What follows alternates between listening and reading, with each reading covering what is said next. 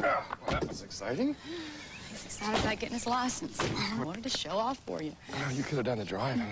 Last time I was in a car, I got hit by a semi. Yeah, then I'd say he did better, wouldn't you? You need any help? Oh, no thanks, son. You've done enough just getting me home. Hey, don't knock it, Dad.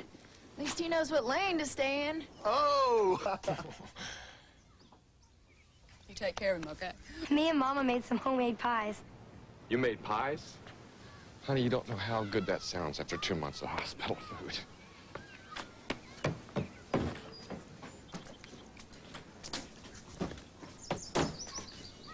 Dad, you all right? Dad? Shh. Listen. Hear that? What are we listening for?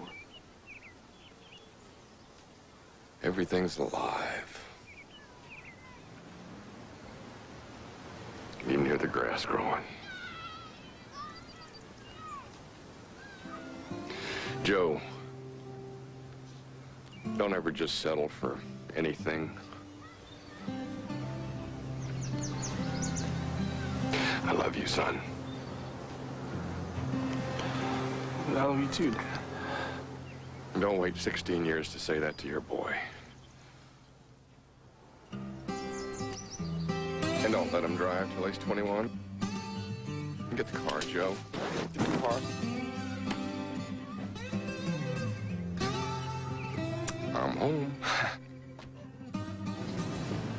Hey, Thelma, how you doing? Oh, hey, you had fun. How's that new freezer holding up this heat? Colder than a penguin's butt in December.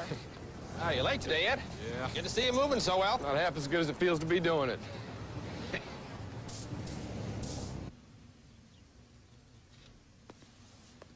Think quick! At least we know your hearing and your hands are getting better. We're gonna have to ask Maggie about the rest. One of these days, I'm gonna let this hit me, and I'm gonna take that Buick right over there as a court settlement. Tell you what, you put that through that rear window from here, and it's yours. If you miss, you give me $100. Well, I said it'd be worth $35 to see the look on old Niles' face if he lost. Wouldn't you, Froggy? Walt? Huh? Tough to bet against the best quarterback in county history. I put up 25. Thank you, Walt. I'll cover the other 40. Hey, you got it in any other colors?